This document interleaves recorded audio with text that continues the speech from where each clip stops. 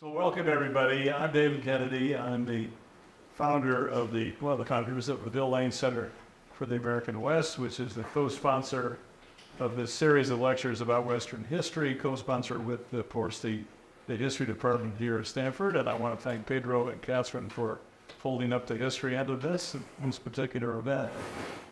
And the series is designed to make this community broadly aware of the really rich, dynamic character of the field of Western history as we get into the end of the first quarter of the 21st century. I'm pretty sure you're not going to be disappointed on that dimension this afternoon when we're welcoming back to Stanford Margaret O'Mara.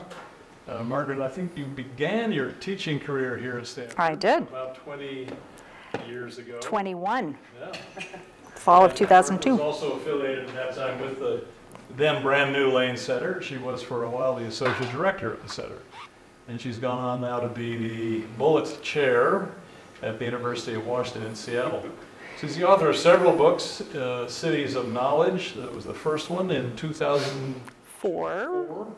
More recently, The Code, about Silicon Valley as well, published in 2019. And even more recently, so recently that it's not yet official, but will be, as of the publication date in 2024. Margaret is now the co-author, along with yours truly, of what will be the 18th edition of The American Pageant, which is a college-level textbook in American history. So we're very happy to have Margaret back with us.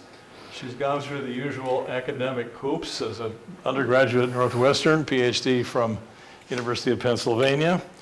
And today she's going to talk about billionaires of the American West, from the Big Four to Big Tech. So Margaret, welcome back to Stanford. Wow. Thank you.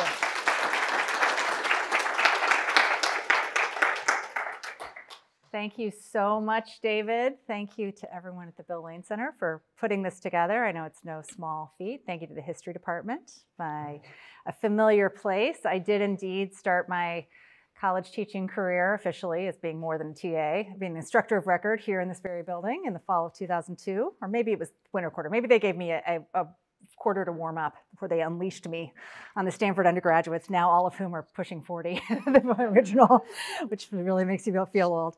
And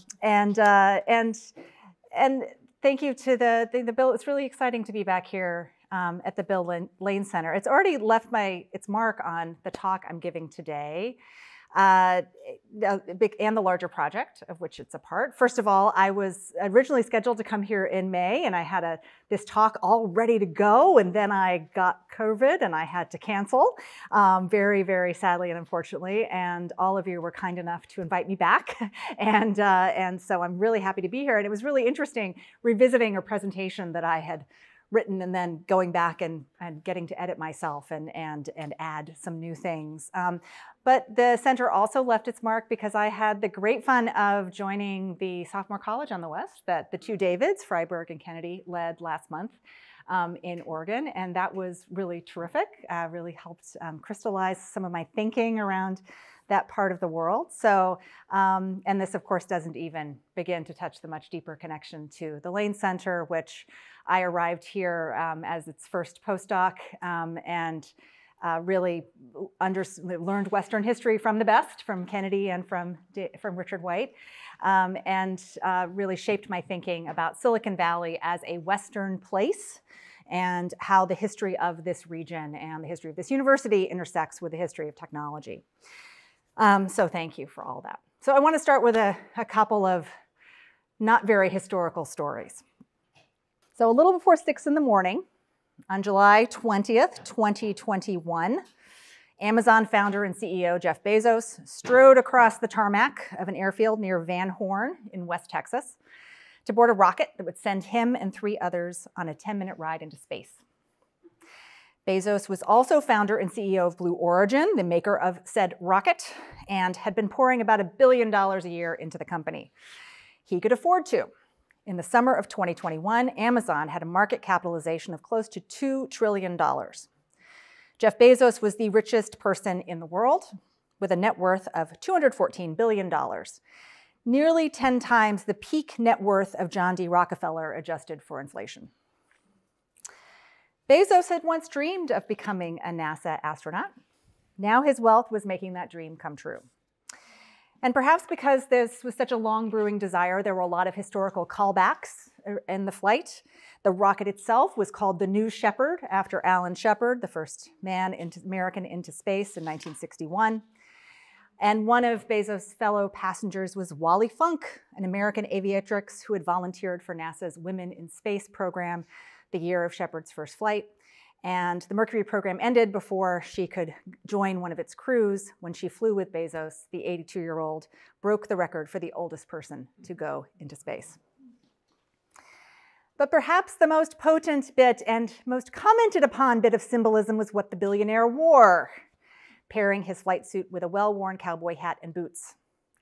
Here was a man who was wealthy enough to build and ride his own spaceship, leaning hard into Western myth. What one commentator on Twitter, of course, called Bezos's cosmic yeehaw moment didn't land quite as the mogul might have hoped. Comparisons were drawn not to John Wayne, but to Slim Pickens' character in Dr. Strangelove, whooping and hollering as he rode the nuclear missile into oblivion. Let's fast forward a little more than 2 years to just last week, in fact, and to Mark Andreessen, co-founder of Netscape and of the venture firm Andreessen Horowitz, a person very familiar to this place and campus. Maybe he's nearby listening. Maybe he's on Zoom. Hardly as rich as Bezos, but a billionaire nonetheless. So a week ago today, Andreessen published a 5,000-word essay online titled The Techno-Optimist Manifesto. It has attracted a great deal of attention, both positive and negative, for its full-throated defense of technology, unfettered markets, and forthright condemnation of those who might stand in the way of tech-driven growth.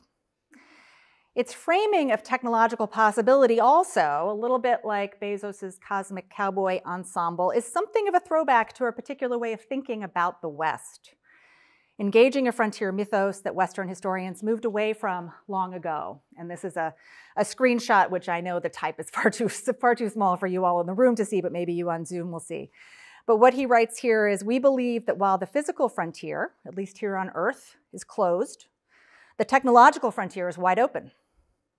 We believe in exploring and claiming the technological frontier. We believe in the romance of the technology of industry, the eros of the train, the car, the electric light, the skyscraper, and the microchip, the neural network, the rocket, the split atom. We believe in adventure, undertaking the hero's journey, rebelling against the status quo, mapping uncharted territory, conquering dragons, and bringing home the spoils for our community.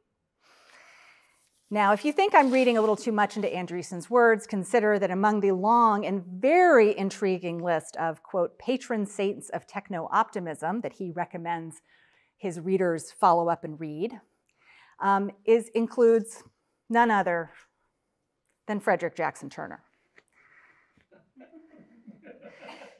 So I come here today neither to praise nor to bury Bezos and Andreessen, but to open with these stories to underscore how much the current billionaire moment is a Western moment, one shaped and made possible by the Western past, conditioned by the Western present, and in which Westerners, especially the very wealthy ones, have gained outsized global influence on markets, politics, and culture. So let's do some numbers. There are 2,640 billionaires in the world as of 2023. This is a number, I believe, of extremely wealthy people greater than at any time since the Industrial Revolution, even with all inflationary adjustments and caveats. Of these billionaires, 735 are American. The combined net worth of these American billionaires is about $4.5 trillion, a number exceeding the nominal GDP of Japan, just for comparison purposes. The richest of the American rich made their fortunes in one part of the country, the American West. And these riches come mostly from one industry, high technology. So this is a screenshot from Forbes that I captured over the weekend to get the latest data. These numbers change with the markets, so this is probably different than it was 2 days ago. Of the wealthiest Americans right now, Elon Musk, Jeff Bezos, Larry Ellison, Warren Buffett, who lives, what would we say, like 200 miles east of the 100th meridian in Omaha. Is that safe? Larry Page, Bill Gates, Sergey Brin, Mark Zuckerberg, Steve Ballmer, and Michael Bloomberg just representing New York just to get it on the top 10 list. So it's a very geographically concentrated and particularly Western list. And it is a very tech-heavy list. Now, this enormity is relatively recent. And although the technology hub of Silicon Valley has been more than 7 decades in the making, recent decades have seen a really sharp escalation in wealth that have given a great deal of attention to this new phenomenon. Now, there has been quite a bit that has been written about this billionaire moment. A boomlet that, funnily enough, starts off with a work by an economist in French, but this was, an unlikely bestseller that captured this curiosity and interest in the extraordinary wealth and wealth inequality of the modern era and looking at it over time. There have been a whole bunch of other books, biographies, studies of extreme wealth that have come out. Too many for me to list. It would be a very crowded slide, but you get the idea. There's a real interest in the greatly wealthy, including the fictional greatly wealthy. I don't know how many people in the room or in Zoom were also obsessed with Succession, but yes, I was too, and I miss it greatly. But there is this discussions of wealth certainly focus on the technological wealthy, but not every one of these super wealthy are from tech. But there is something that is a strong correlation between this particular industry that is very geographically concentrated in the West and this growth of great wealth.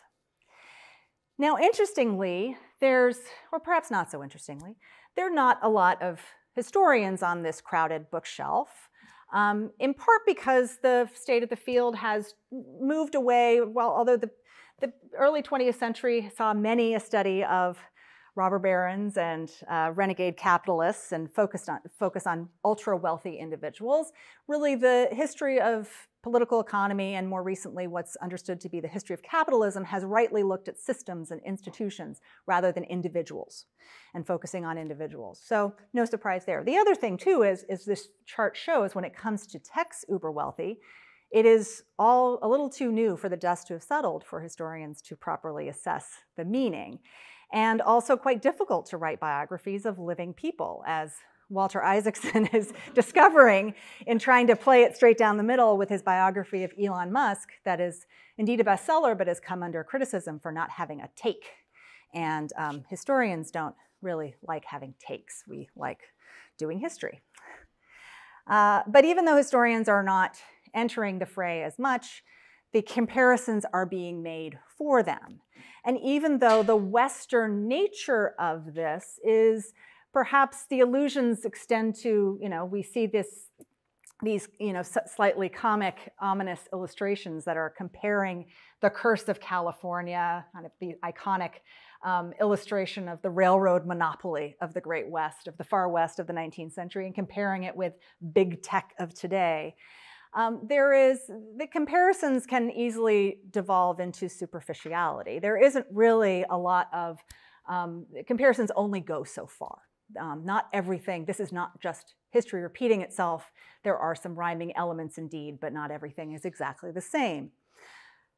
I would have found in trying to understand and bring more nuance and historicize this moment and thinking about how the past American great wealth and present compare with one another, particularly in the West, I've actually found that Western history has been the go-to place to go, in part because extraordinarily wealthy individuals have played such an outside role in the development of the American West since the 19th century, and also because of the way in which Western historians like Richard White, like David Igler, like Leslie Berlin have focused on individuals as part of broader capitalist systems and looked at the role of government, have looked at the way that individual business leaders are operating in concert with and interacting with other parts of society, politics, and culture.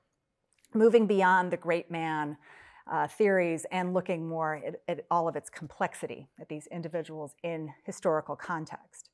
So what I'd like to do today is to consider three questions that are drawing on that historiography, that are drawing on my own work on Silicon Valley in particular, and also this very new project that I'm working on American billionaires past and present. And considering, one, why has the West produced such extreme wealth, the American West? Why has it been the home of such wealthy people? How are today's Western tech billionaires like or different from their predecessors? And third, how is extreme wealth shaping the West today?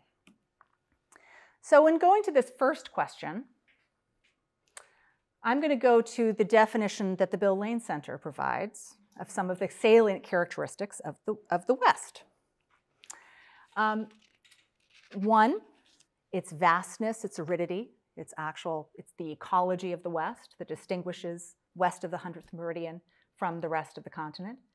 The presence of the federal government, the rapid growth of markets, of population, the ethnic diversity of the West, the role of populism and direct democracy in its politics, and also the mythos of the frontier, however we want to capture that. So how does that translate into answering this question of why have so many very wealthy people, men, come out of this place? And how does it explain these broader historical continuities? How can we historicize what's going on now? Let's start with someone who wasn't a Westerner, but was an Easterner, but was, again, I spend a lot of time doing inflation-adjusted net wealth estimation. John Jacob Astor, who I would argue is, if you do all that estimate, that adjustment was America's first billionaire, who was, yes, based in New York City and was made just as much, if not more money in Manhattan real estate or owning the island of Manhattan than he did in the fur trade, but is very much a Western capitalist. And here we see, at the beginning of the 19th century, the very beginning of the United States trying to claim the far West or portions of the far West for itself, how private sector entrepreneurs like Astor, who first does this in what was then the West, the upper Midwest of the United States, and then later in the Pacific Northwest, tried to establish a toehold not only for his own empire of fur trading, but also to establish an American presence, to establish American sovereignty over Western territory through capital. Astor, when he financed an expedition that went around the Horn to the Pacific Northwest, a very grueling voyage that was full of infighting, inadequately provisioned, and ultimately was not very successful. He did not need much money at that point. He had already made a fortune. He had loftier goals in mind, according to his great-grandson, William Waldorf Astor, who, writing about a century later, asserted in a very glowing biographical portrait of his great-grandfather, that John Jacob desired the creation of a vast emporium of commerce whose operations would explore and civilize the entire western coast of the continent, bringing its expanse within the influence and control of the American government. Still, he tried to do empire building on a budget. Astor's agent, Alexander Ross, a member of the star-crossed expedition sent by Astor around to the mouth of the Columbia River, cursed his boss later for failing to supply a doctor to the ship's crew, saying, quote, "Nothing could more clearly prove his reckless indifference for the lives of people," unquote. This was a capitalist with an eye to the bottom line and not big on investing in human relations. And that lean startup mentality, combined with the lack of further monetary or military support from the US government, which at the time was quite busy fighting the War of 1812, meant that Astor was ultimately unsuccessful in claiming the Northwest fur trade for the Americans, at least in the near term. Later capitalists had more subsidy and more success. And this too is where the federal presence, the outsized federal presence in the American West, plays a role in this creation of mass capital. By the middle of the 19th century, European American settlers of the far west were able to leverage public land, resources, federal subsidy to create considerable private fortunes. Take, for example, the cattle kings of California, Miller and Lux, the subject of David Igler's aptly named monograph, Industrial Cowboys.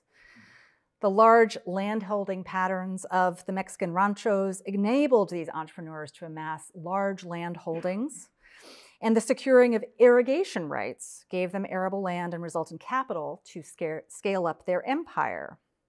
The aridity of the West, that was such a disadvantage to small homesteaders, served to advantage and encourage industry at scale. If you secured water, as Miller and Lux did, you were able to knock out all your competitors. Igler further demonstrates how Miller and Lux built a sophisticated, vertically integrated operation by exploiting both Western land and labor. And at their peak, they controlled 1.4 million acres and 1 million head of cattle. Success at scale, 0 to 1, as they say in modern-day Silicon Valley. A similar pattern of subsidy, of course, as well as business favoring regulatory environment and very large-scale enterprise occurred with the transcontinentals, an exercise in extreme wealth creation bracingly explored by Richard White in Railroaded, a book written about 2 flights upstairs. The transcontinentals were entwined with the state, he writes. Governments subsidized them, secured their rights of way, regulated them, protected them. The railroads, in turn, were agents of the expansion of these states. Together, they formed a lever that in less than a generation turned Western North America on its axis, so that what had largely moved north-south now moved east-west. White also dispenses with the pleasant fiction that Stanford, Huntington, Crocker, Hopkins, and other railroaders, or that any of the Western capitalists for that matter, were especially entrepreneurial geniuses whose success resulted from individual gumption, pulling themselves up from their bootstraps, or particularly keen intellect. They were lucky men, born in the right place, right time, living in a well-networked and willing to work the levers of power to their advantage. That kind of billionaire has never really gone out of style.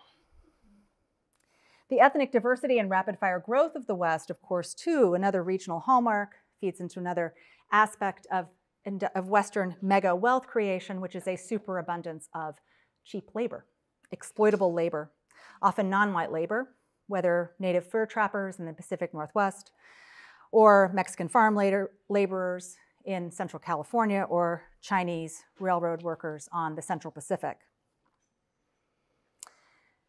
The frontier mythos, another enduring hallmark of the West, ones continue to be deployed by cowboy hat-wearing billionaires or manifesto-writing venture capitalists, is also something that is, when we look at it in the context of the lived experience of Western billionaires, doesn't really always play out, that actually something else is a hallmark that continues through over time that is more important, which is the connections that these individuals have to other wealthy people.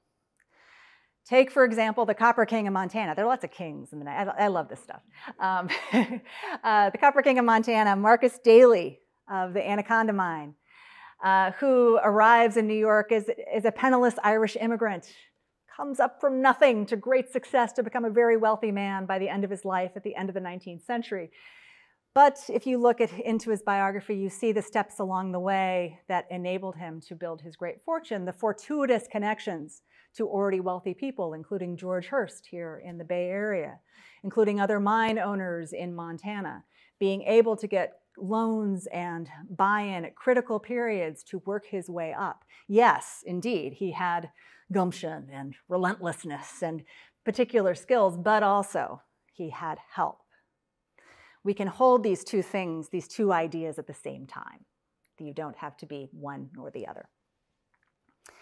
So coming into the 20th century, some of these same patterns continue, but in different ways. You have a much larger federal presence of the West in different ways. You have great fortunes made by people like Henry J. Kaiser, through building the dams of the irrigated West in the 1930s and 40s, including the Grand Coulee. I had to include this photograph of sheep being herded across the top of the dam, which I think is a perfect Western image. Thank you. I think this is from UW Archives. I'm about to credit it, but I think it's from my hometown. And then continuing Kaiser as well with the defense mobilization of the Second World War, federal contracts serving a national purpose, but also building great business empires. And this too continues into the post-war period with the Cold War military-industrial complex and the spending that flows into this university and other universities, and to this region in particular for electronics, and that works in concert with these bootstrap startups, garage startups like Hewlett and Packard, founded in 1939 across town at the behest of their mentor, their graduate mentor, Fred Terman, who's there facing away from the camera, shaking his now very successful former graduate student's hands. So we see these patterns, these networks, the federal presence, the vastness of the West, the markets of the West, the labor markets of the West, continuing on into the founding stories of Silicon Valley itself, to the original venture-backed startup Fairchild Semiconductor, the mythos of the traitorous eight. I'm sitting here in a room with the ultimate expert on the traitorous eight sitting here, so I'm going to be very careful in assuming authority. Read Leslie's books, Leslie Berlin's books, to really understand. But one piece of the Fairchild Semiconductor story that often gets submerged in the larger narrative of triumphant venture-backed entrepreneur, scrappy startup that spins off so many other startups is that the main book of business for Fairchild's first several years in operation came from the federal government. That its main customer for its very sophisticated integrated circuits, for which there was no commercial market in the early 1960s, was the space program, was NASA. That there was a foundational role that the federal spending played in launching the rocket ship of entrepreneurial capitalism in the Valley.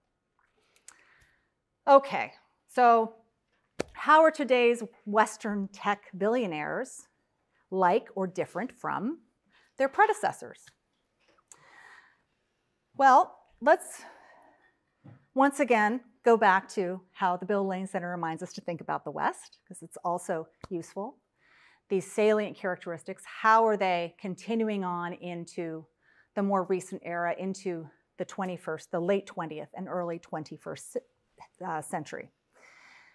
Well, vastness, aridity, federal presence, rapid growth of markets, ethnic diversity, populism and direct democracy, and the frontier mythos alive and well. Federal spending on military spending continues to be foundational in this part of the world, and in Seattle, another hub of modern tech and another home of tech billionaires, as well as the rest of the West, not just during the Second World War and the Cold War and the foundation and the space program and the space race, but also continuing into the more modern era.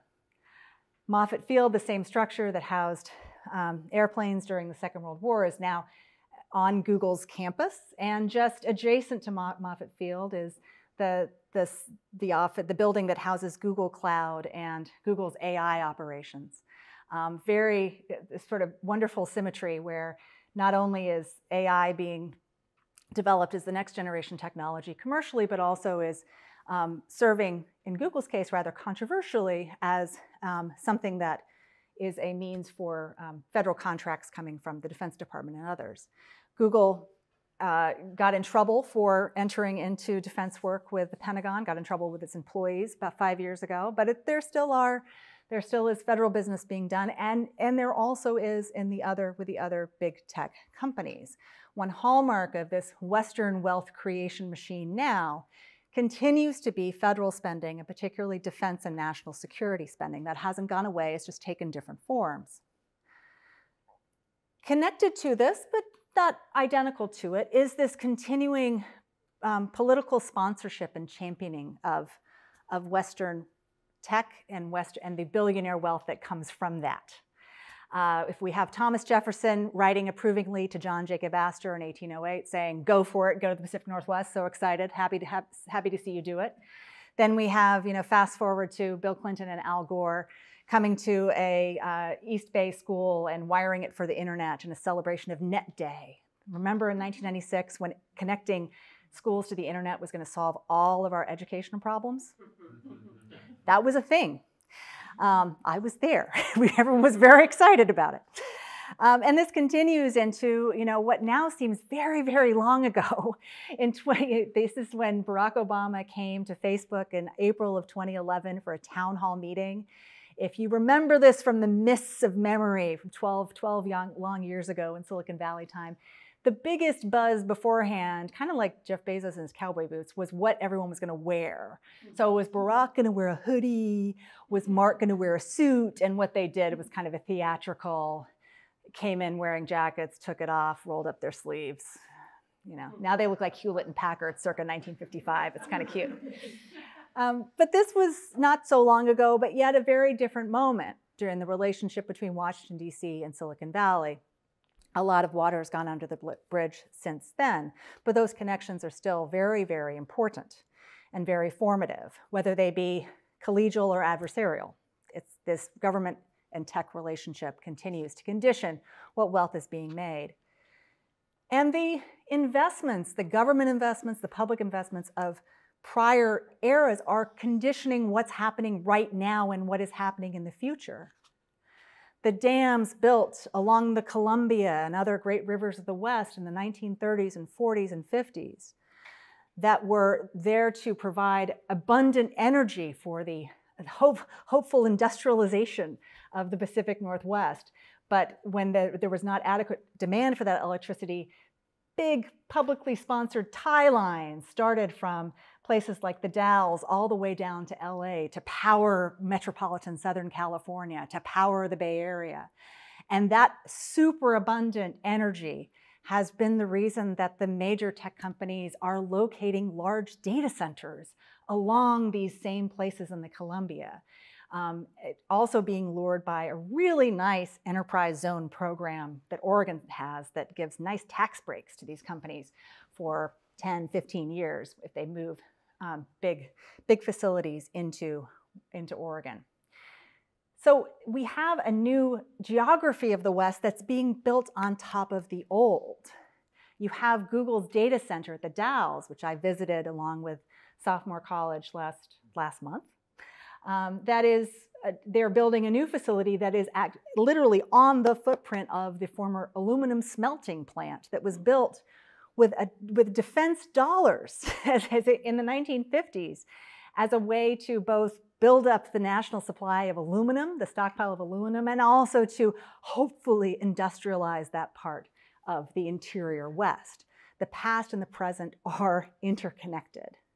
This is not something and this is, of course, these data centers and facilities are all the more important as AI speeds up, because what does artificial intelligence need? More and more and more and more energy. It requires many, many thousands of households worth of energy are required for one day of ChatGPT searches. It's really extraordinary. And the other thing that data centers need is water. They need water to cool these facilities. So much so that last year, Google's data center in the Dalles used 29% of the entire municipal water supply. The city sued, and they've come to an agreement to do something to pay them back. The networks that advantage the big four, Marcus Daly, and so many other 19th century and 20th century capitalists are also very, very much a secret of Western wealth creation and perpetuation now. This is, I think you can still do a Google search and find this, the animated version of this shot on the New York Times website. This is a visualization that I did with the New York Times opinion section's visualization team that looks at the family tree of money. It follows the money from the latest round. This was around the time that Lyft went public a few years ago, tracing back to who funded who, all the way back to Shockley Semiconductor, Georges Doriot at Harvard Business School, and William Shockley himself.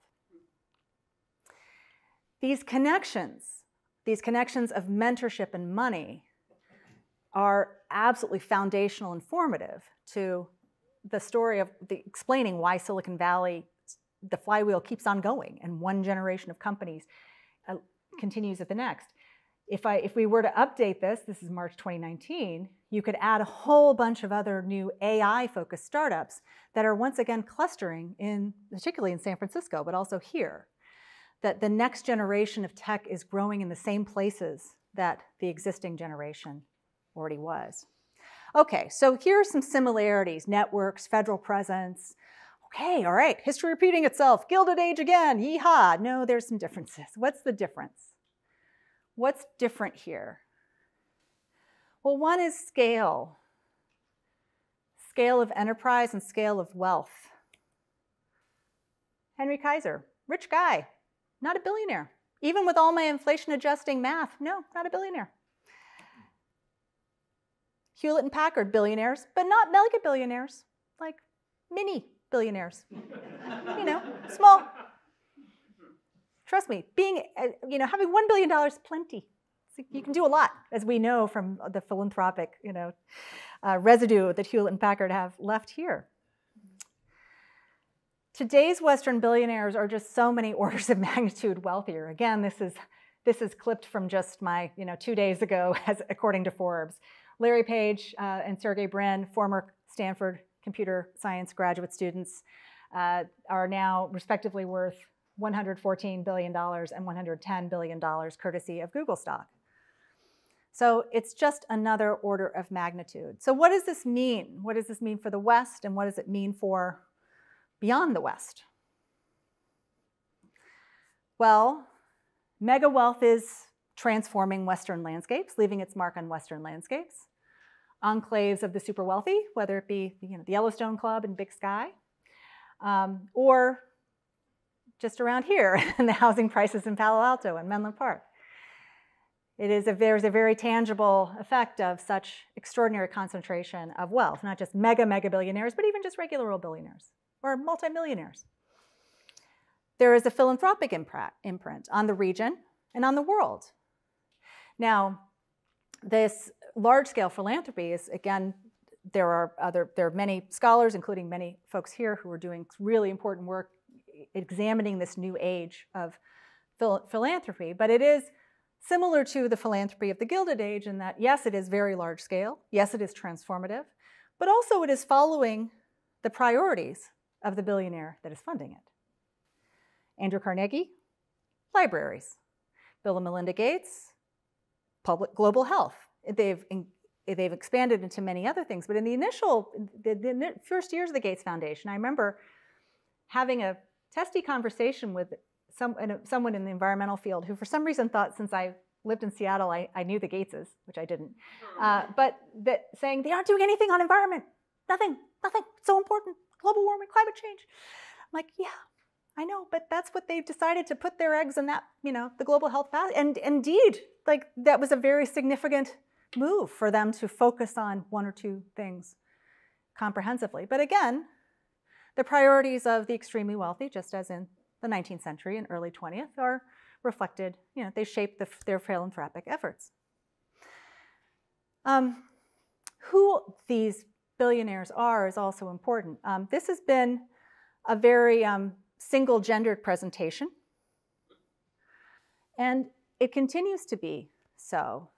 The tech industry has gotten quite a bit of heat for the gender imbalance in the tech industry, for the lack of diversity on many different metrics, and also, even if you had a more gender diverse and even more underrepresented groups represented in this shot of the Last Supper at Y Combinator, I think.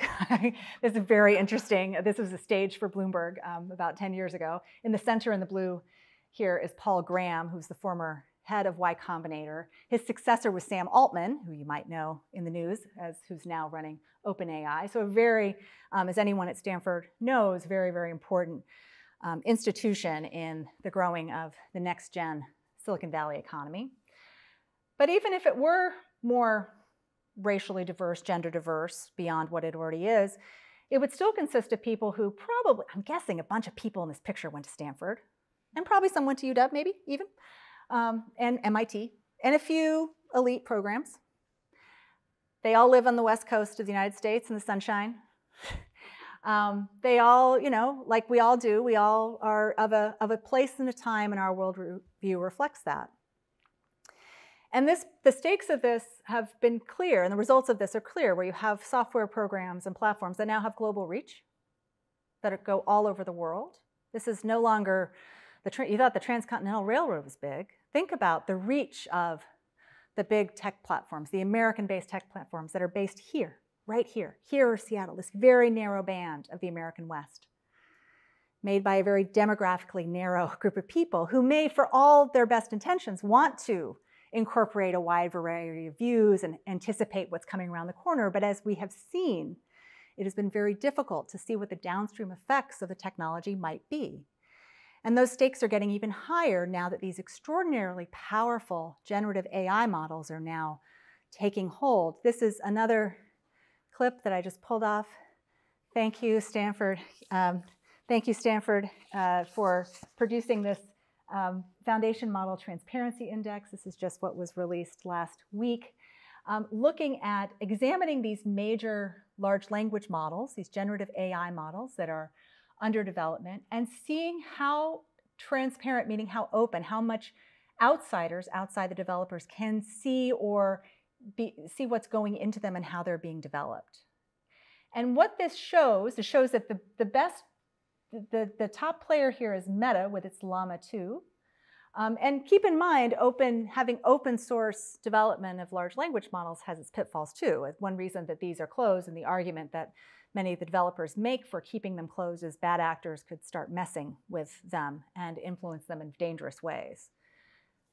But it also is reflecting the fact that a same rather narrow band of people living in the American West are having an enormous influence on what these models are going to look like, what these technologies will look like in the future.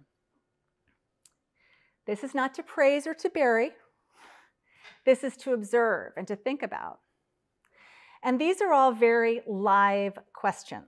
One thing that one learns, the longer you do history, the more you realize that making predictions is a very dangerous business, as well as having a take on something that's happening right now. Generally, we like to wait, I don't know, quarter century or more. It's very difficult to write and to draw conclusions about the immediate past. I'm foolhardy enough to do it on the regular, or to write about people who are still living and breathing and can talk back to me. Sorry, Mark Andreessen. But it is, it's worth having historians ask these questions. It's worth thinking about something that is often disembodied, like AI or the cloud. The cloud exists in space. It exists in Western space. It moves along the great infrastructure built during the New Deal and the Second World War. It exists it has a physical manifestation. If something catastrophic happened along the Columbia, all of our stuff stored in the cloud might go poof, because it exists in a place. It exists in a data center or data centers in the West. It's using resources, finite resources in the West. And the Western mythos, the ideas about the West, ideas that Western historians have worked to contextualize or debunk or to push back against or to complicate, those are still very live. Those are still enabling grand thinking about technological possibility, but also something that might not be aware of the downstream effects of what might be built. But it runs very deep. So where I want to end is with the same person that I began with, but at an earlier part in his life, but also in West Texas. Jeff Bezos in his cowboy hat. I'm guessing he was about 6. And he's on his grandfather's ranch, where he spent every summer growing up, where his grandfather and he would go out and rope cattle and check the barbed wire and be the cattle kings of West Texas, I suppose. And where he talked lovingly about his grandfather and how his grandfather taught him so much about being self-sufficient, about making do with what you've got.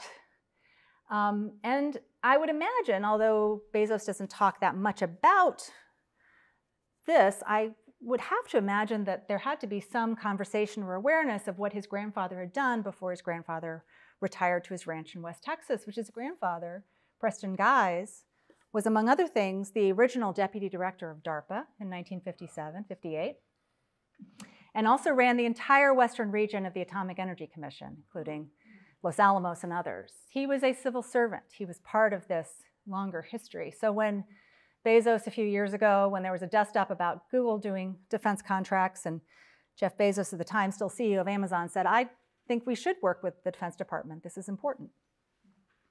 I thought about his grandfather, and I thought about that history and that Western history that's imprinted on these Western billionaires and how that shapes their thinking and what they're doing now and what they may do next. And I will leave it there.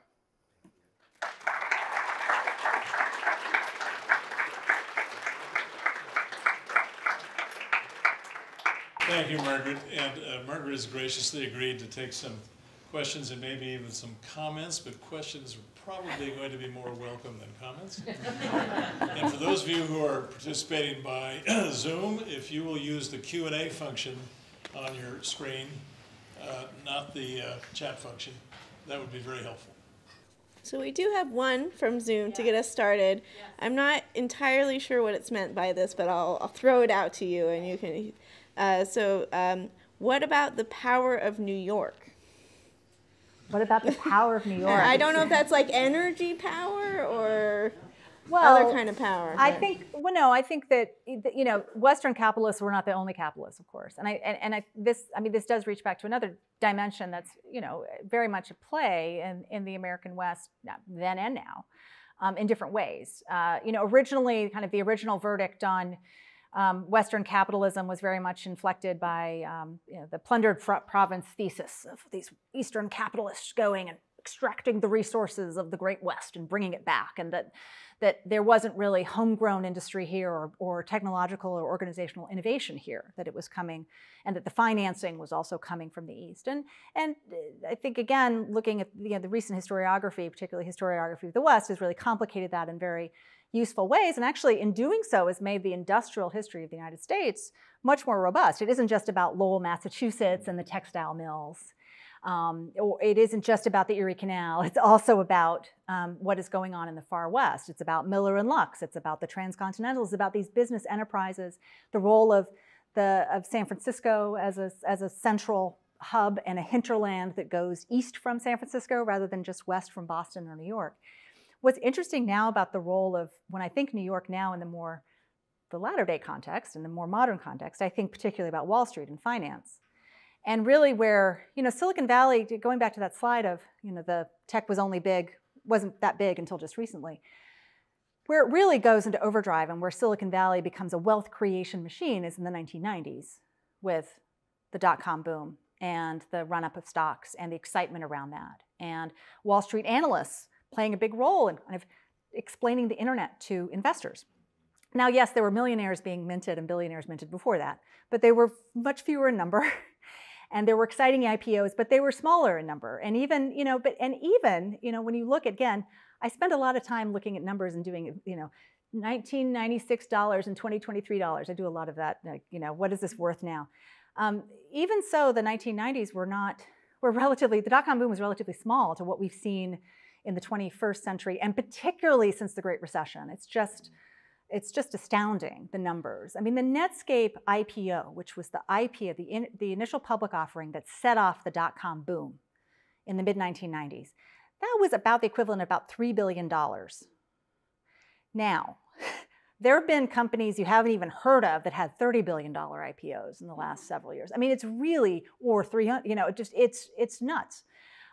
So now an IPO is not actual lasting value, as some people have discovered, but it is a metric for how much money is kind of sloshing around the system and being invested and reinvested. And even now, with all of the excitement, hype around generative artificial intelligence and all the money that's being poured into it, it's a reflection of the fact that there are a lot of venture capitalists around here that have a lot of money that they need to deploy in some way. And crypto didn't work out like they hoped. So there's the next thing. I'm not saying AI is just like crypto. There's a lot more there. There's actually more use case that can be seen. But nonetheless, there's we're seeing different orders of magnitude, and the role, this kind of interplay between not only Washington and Silicon Valley, but also Wall Street and Silicon Valley. And then the triangulation between the three of them is a really, really important thing to understand, and understand this flywheel of wealth creation. Yes. The question for those on Zoom who might not have heard all of it had to do with the Techno-Utopian Manifesto, which I do encourage everyone to read. It's really interesting. And when I read it last week, I was almost tempted to kind of toss everything out and just do an hour on the Techno-Optimist Manifesto, but that's not really why you guys signed up for this. Yes, Techno-Optimist. And yes, I think it is, look, why is, it is a pretty raw, Mark Andreessen unfiltered. To what degree that is, it's really good for, if you're in the business of investing in new technology and young technologists, it's probably really good to be position oneself as, I believe in the future. I believe in unfettered technology. I am, don't listen to the haters, don't listen to the naysayers, those trust and safety people. Like, he actually calls out trust and safety, controls as a problematic in keeping technological progress from progressing, which, so it's very much keyed to kind of a response to the, what he refers to as, quote, a victim mentality, and is very kind of, it is, again, for a historian of the West and a historian of Silicon Valley, to read that, it's quite something. It's coming, and this is a very influential figure in the Valley, and I think reflects a thinking that is, this is one reason my kind of curiosity about extremely wealthy people also comes, one, because I've having studied some of them, or studied these successful people for so long. They're neither heroes nor villains. They're very complicated, just like we all are, right? That's why I like to write about politics and presidents. They're all very complicated. But what really does happen with extreme wealth is that a bubble is created. And it is very, very hard to hear from outside the bubble, just as we talk about the bubble of the West Wing, how a president has a hard time really understanding what's going on unless they have good people working for them to say, you're wrong about that, this is what's going on, you need to wake up and smell the coffee. And I think part of what I read into that manifesto is a real kind of unwillingness to so taking the critics and saying, you're just naysayers, you think, this is, you're standing in the way of progress, it's time to do something different, and feeling like it has the social capital and the capital to do that. So there's a lot there. We could have a whole workshop on that. It's really interesting. Yes. Okay, I'm gonna go, Gavin, Isaac, all right. First is, are you counting Texas as part of the West? It's on your list. You have Elon Musk. Yes. Jeff Bezos. But in terms of political culture, it would seem Texas and California is very different. Opposites.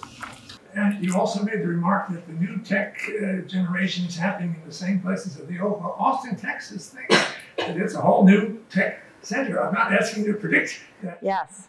But it does seem that the cultural, the role of energy, the priorities would seem to be very different. Yeah. So how does Texas versus California fit into your framework? That's a great question. Well, this is the eternal question of like the many Wests in the West, right? But also, I think the late H. Ross Perot would differ, say, in the assessing Texas as a latecomer to the high tech game, and Austin and Dallas have been in the tech business, arguably making microchips as long as they've been making them here. But your fair point, and I did spend some time with John Wesley Powell's map determining where the 100th meridian ran, when I was doing this presentation. West Texas, west at the 100th, in the arid zone, and Austin not. And you know, I'm calling Elon a Californian because he's in Texas to escape the taxes, allegedly, and Bezos is a Seattleite / LA resident, but you know, maybe something. They all have so many homes now; it's hard to say. But I think yeah, Bezos is still a Washington State resident because we don't have income tax, so that's one reason Amazon's there. Actually, that was part of the what he calls his regret minimization framework, his whole spreadsheet he did to where should I start my company. Lower taxes, yeah. So, Isaac, question from Montanan about the Yellowstone Club and real estate. That's coming from the heart, and that is another, well, you know, the history of America is the history of real estate, right? Where Astor made more money in real estate than he did in fur, made a lot of money in fur. But that, you know, that is where if you're making a lot of money, where do you put it and where do you make money on it? And yeah, Bill Gates is one of the biggest agricultural landowners in the United States. There are very significant, not all tech billionaires, but there have been immense tracts of land, whether it be in production or simply, you know, conservation trusts that are now in private hands. It's a really good and provocative question to which I have so much curiosity, and I feel I don't have all the answers. But you know, this is this is part of a broader narrative of things that were once public moving into the private. Now, of course, this is all land that was once native land, and this is all land that the public, for a very long time, you know, the federal government divvied up the land that it seized and gave it to the railroads and gave it to, you know, the capitalists. So this transfer of public to private and the seizure of land and the occupation of land, that this is not a new thing, but there is, you know, this is something, the consequence, and particularly the last 15 years, it really is stunning. And this is, I think, again, where historical thinking actually really illuminates the present, because it was only when I wrote the code and was starting Silicon Valley, you know, started in the 40s, and then after my editor was like, you can't end with the dot-com bust, you have to go to the present. I went to the present, and just writing about the 21st century, as uncomfortable as it was for me at first, made me fully understand for the first time how the enormity of, this is like Silicon Valley on steroids, since, you know, such a different place than it was the day I walked into History Corner as a postdoc in 2002. And then it was go-go. Well, it was kind of going down. But anyway, we'd had a good decade, or good few years. And so there's a real order of magnitude issue that, so when we do these longer, when we look over a longer period, then you start to understand, like, where's the novelty? Where is this a perpetuation of existing patterns, inequalities? Where are things moving backward? Where are they going forward? And then how do we properly do comparison and better understand, like, what is driving this?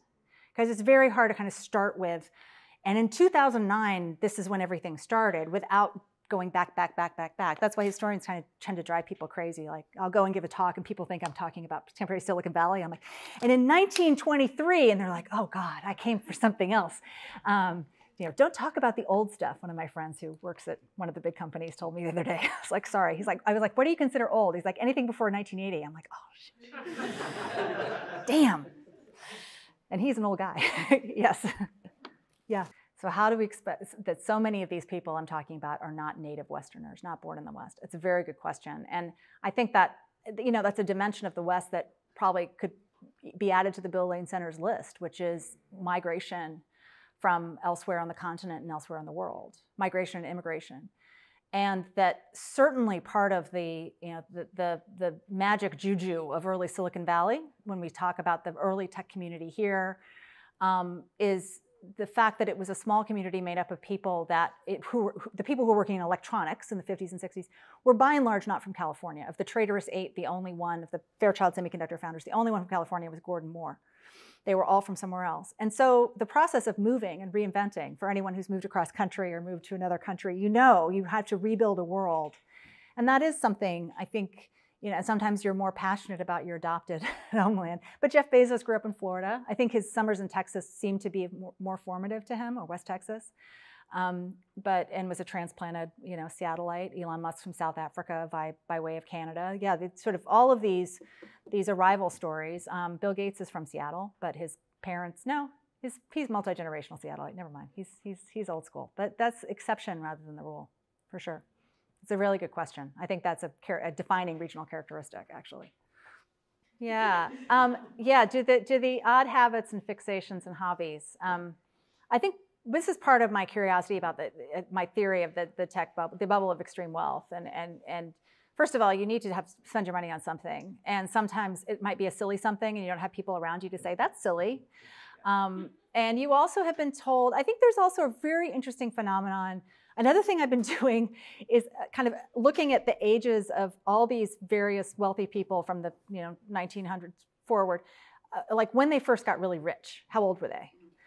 Because one of the things about the modern valley that's notable is that there's so many people who got really, really wealthy and successful at a very, very young age. And I don't know about you all, but if I had become a billionaire when I was 22, when Mark Zuckerberg got to be a billionaire, and all the ideas I had in my head, and everyone around me is like, you are right. You are so right. I would be a dangerous person. Because I had ideas when I was 22. I think all of us did, that we might be like, yeah, I don't know if I'd stick with that. So there's a really interesting kind of trapped in amber quality and a boyishness that's celebrated. So I think the other thing that's in play here, particularly in the modern tech industry, is this obsession with wealth that isn't really said out loud as much as as loud as it was like about 10 years ago when I was like, no one over 25 has a good idea, But now you see all these people who are my age, sort of Gen Xers, who are doing everything they possibly can to reverse the aging process and throwing all their money into it. And then also doing things that are really, cage fighting, I think, is probably not something you do when you're in your early 50s. I'm not going to take it up, just saying. And I don't think that the Zuckerberg-Musk cage fight if it was going to happen, it probably would have happened. But it was good. It was good fodder for a little while. But there's this kind of fixation with youth, and also this, again, living in we're seeing there's a public, these people are public figures in a way that the 19th century, the super wealthy of the 19th century certainly had a public profile, and there was fascination, but they were very private. Roland and I were just talking earlier about how Leland Stanford burned all his letters after his death. Like, there was a real desire to keep things private and to not let people know your business. And it's for not everyone in this super wealthy class, but for a remarkable number of them, there is this kind of out front, they have a soapbox now, and this public-facing personality that's really interesting and weighing in on politics and things that the tech moguls of a generation ago did not do. You didn't know how Bill Gates voted. You just didn't know. There was, they were kind of occupying this very neutral, seemingly neutral zone, which is no longer the case. Yeah. So we actually have quite a few Zoom questions. I'll start with two that have some thematic resonances with each other. One is, with any of the extremely wealthy Gilded Age individuals, were there any who attempted to rebalance the imbalance their wealth had created? And how do our current billionaires compare with the historic ones in driving and distorting public policy to favor wealth and increase inequality? Yeah. Well, yeah, I think there were, it depends on, when we look at the industrialists of old, there are moments of, pricks of conscience, moments of wanting to do better by their workers, and then deciding that, no, the path of Andrew Carnegie and labor relations is a tortured one. But they really did have a gospel of wealth, a philosophy of wealth and philanthropy, of giving things away. John Rockefeller, famously pious and parsimonious, as we say in the pageant, was, really did see him, living a godly life, and that his riches were a result of that, a reflection of that godliness. I see the wealthy of old having the same dilemma that those of now have, which is sometimes doing the right thing goes against the business model. And it becomes hard to continue to keep that stock price and keep those quarterly earnings if you change something that's going to decrease ad revenue greatly, right? And there are kind of analogs for that. Hey, it's capitalism, man. That's often, and I think that's again where we saw in the 19th century and see today the limitations of the what I call the "why won't Jeff Bezos fill the potholes in Seattle" argument, which we hear a lot. Why all this money? Why aren't they doing this, that, the other? Why isn't Amazon doing this? Why isn't Microsoft doing this? They're for-profit companies that are publicly traded on the stock exchange. They have a board of directors. They have a C-suite that is accountable to keep, they have quarterly earnings. They have things. Their job is not to fill the potholes and not to do things that are going to undermine that profit. The job of the government is to create guardrails and regulations that are going to create better incentives or not allow them to do things that are harmful. That's what it is. and to sort of have this philanthropic fallback is not very useful. I think it's challenging because there's, again, when you look at, history shows you the humanity of people in the past and the present, and builds empathy. Maybe not understanding, maybe not sympathy, maybe not I'm on your side, but you cut empathy for them. And these are complicated human beings who you see making choices and being constrained by circumstances and also making some really bad choices and having immense power and not using it responsibly. So are the folks today worse than the ones that? I think it's very hard to make blanket statements about the different generations of wealth. I think one thing that is I've really impressed upon me by doing this comparative research is how much bigger it all is now. How many more billionaires there are, how much more money they have, what the scope and the scale of their influence has become. As immense as the fortunes were of the robber barons, it is another order of magnitude. But before I end up this answer to this question, I must note one incident of a Western billionaire really wanting to deploy his wealth for good, which is Leland Stanford starting this university, which was intended to be for the children of California, tuition-free, co-ed. Leland and Jane Stanford, in their own way, were trying to make the world a better place. And we can dissect, what was good, bad, what was realized about that or not. But there is this, we are, living, and I think that's another reason that studying the wealthy of now, but why the wealth of now is so consequential, because 150 years from now, someone's going to be sitting in an auditorium in someone's university or living in a world that these very wealthy people have shaped in some way, whether it be philanthropically or through their business enterprise. And that's significant. It's not going to just go poof. Yes, there, and then I'll do another Zoom one. I'm going to ask a question maybe in a little bit of a hypothesis. To your list of things that are the same and different then versus now, ask you to consider labor. Yes. Fundamentally different. Uh-huh. These large labor-based old fortunes, very different from what we're seeing today, and partially because maybe in a more regulated environment than Carnegie had. You actually have to deal with your labor. So Yeah. In thinking about that, what's your perspective on labor as either something that's the same or different? Yeah, I'm glad you asked that question. I think it's, yes, so the labor of this kind of the labor landscape of the American West itself and the labor landscape of the companies is different. But there is, in the case of the technology companies, what we have here, at least in Silicon Valley itself or Seattle itself, is the tip of a giant submerged iceberg of labor that is mostly overseas labor. Not only does AI have a materiality and a physical presence in the data centers and the networks that connect them and the undersea cables, but also it has a presence in the workers around the world who are doing digital piecework, who are doing these identifying, cancerous moles on a scan and helping train the machines.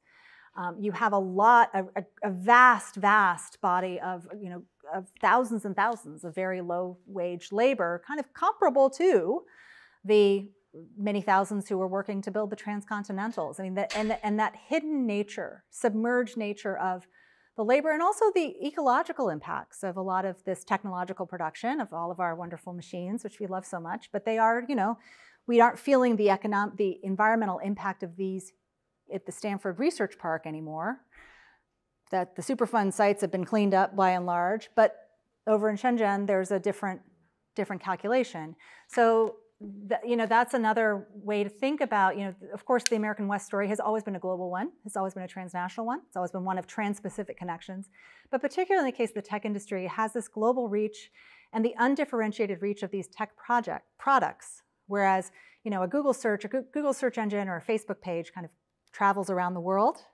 Whereas, and it is not subject to state level, national level regulations in the way a car is. That's something that is different and distinctive. Again, historical comparison helps us appreciate those differences as well as those parallels. Thank you for that question. I'm glad you asked it. Yes. Okay. Do all the data centers along the Columbia River, et cetera, create a national or regional security risk? Do all the data centers create a national security risk?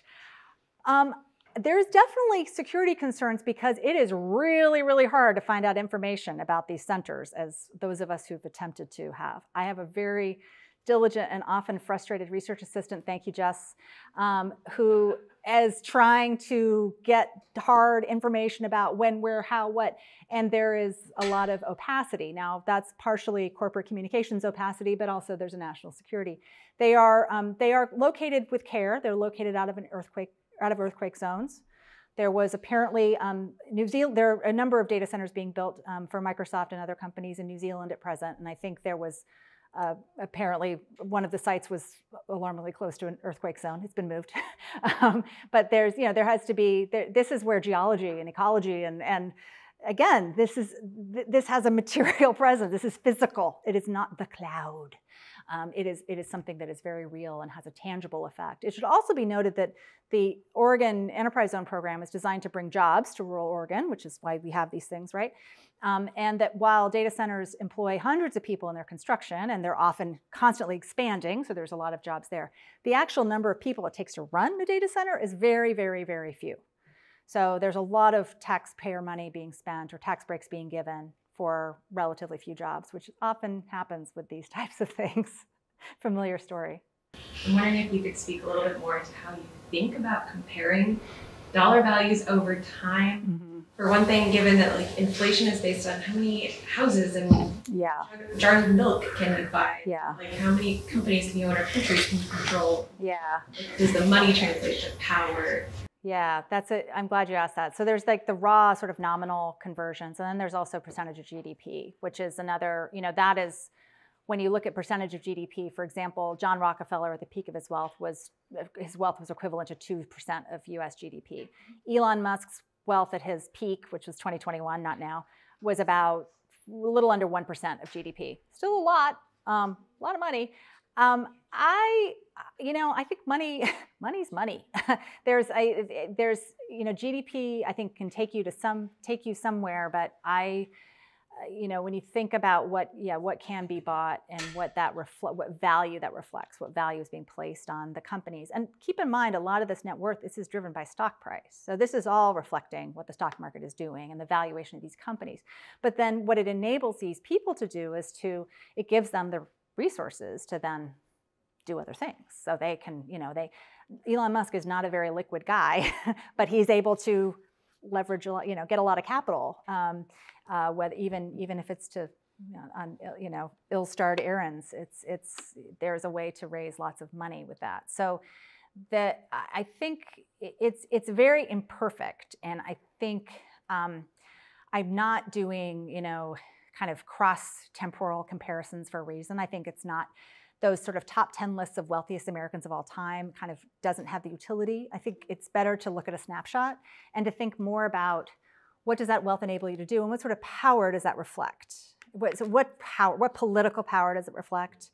What cultural power, what cultural cachet, what market power, what ability to sway labor markets, what sort of, what did they get for free or for a discount? What subsidies are reflected in that? That's, I think, the more interesting question, and actually is more, you can do more with that rather than say, oh, look at all the money they have. you know, that's, the market is the market, and it's going to, investors are going to drive things up. Three more questions. Yeah. Okay, 2 questions from Zoom. So this one's kind of a tongue twister. This research is rich with rich white men. Where are the rich women? There's a second question about diversity. And then the second question I have is a little long, so I'll let you answer that one first. Okay. Where are the rich white women? They're often divorced or widowed by the rich white men. That's my, yes. This is a story about gender. This is a story about inequality. This is, I have a very, very homogenous array of people, and that's telling a story about power in America. It's telling a story about capitalism in America. It's telling a story about what has not changed. You know, women can be billionaires too. I mean, there are, but what it is reflecting, I think, too, is something that is quite specific. Well, it's a story of American business, where there still is, you know, the women in the C-suite are a far, far smaller percentage than they are in the population, and also in venture capital and in this decision making. But one thing this also is reflecting is this intergenerational nature of wealth creation. And we see this very vividly in Silicon Valley, where the venture model is often like, I see you, I think you look like someone who's going to make money for me because you look like the person. The person who made money for me last time was wearing the same hoodie, or went to the same program, or had the same mentor, or part of the same network, right? It is sometimes the same hoodie, but it really is these tacit, and look, there's a reason for this. This is the personal relationships are part of the magic of the wealth creation machine in Silicon Valley, as it was in the Gilded Age.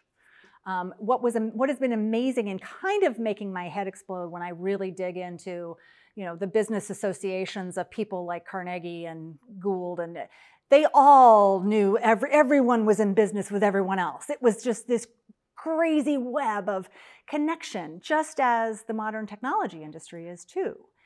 And that perpetuates homogeneity as well. And by remarking on that, noting that, observing that, we also understand why that is such a hard thing to unwind.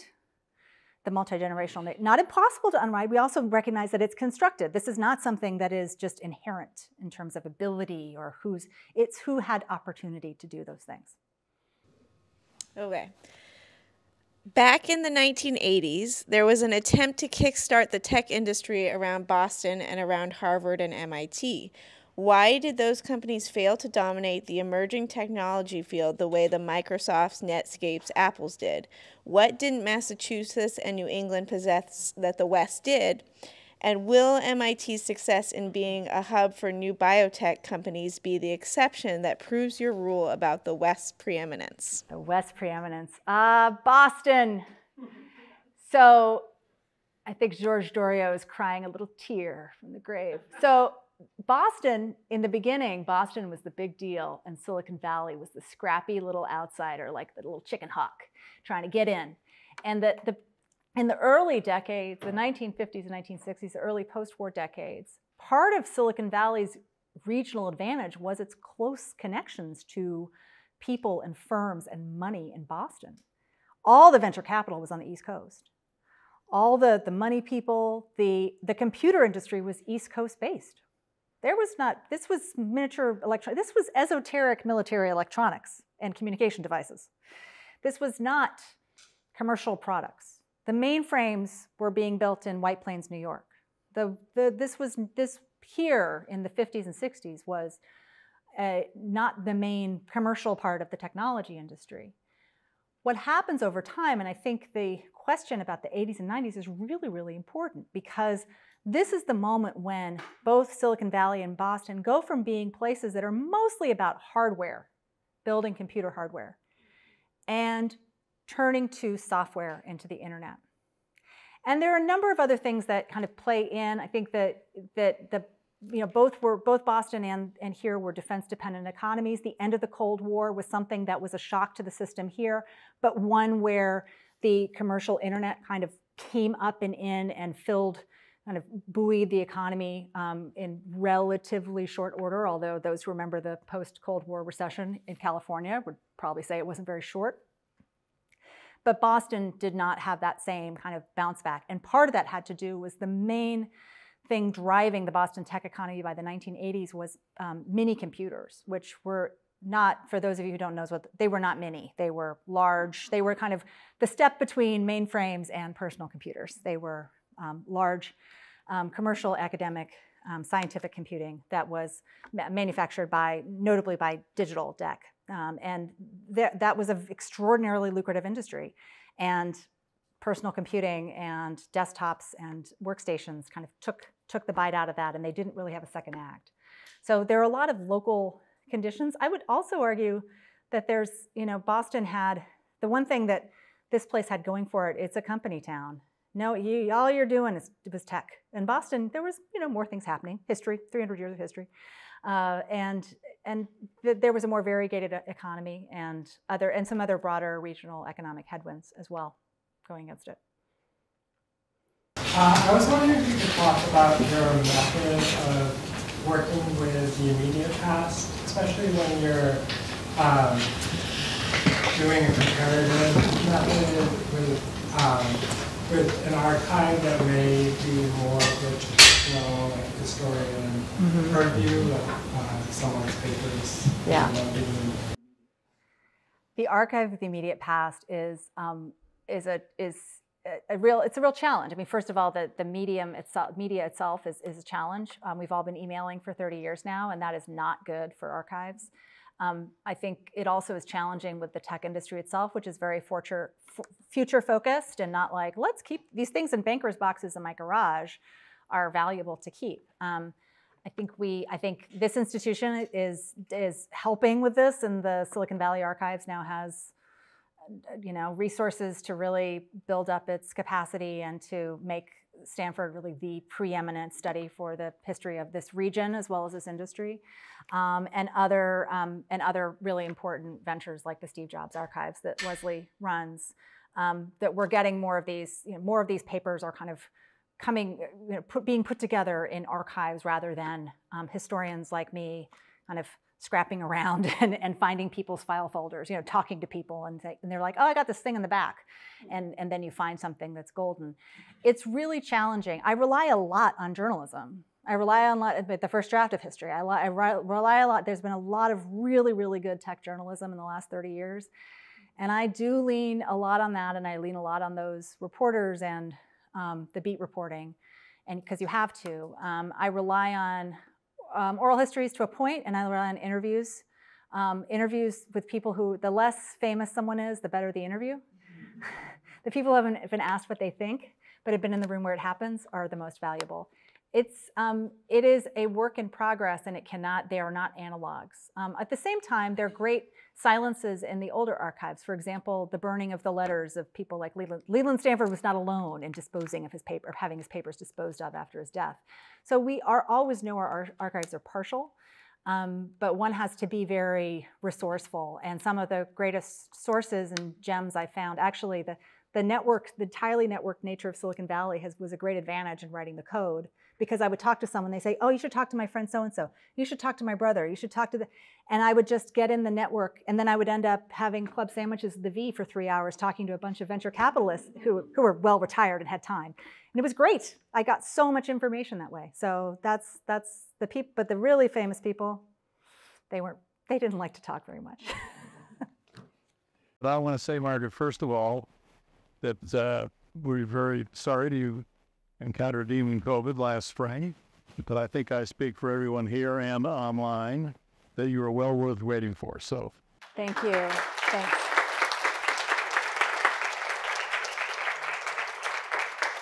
Thank you all.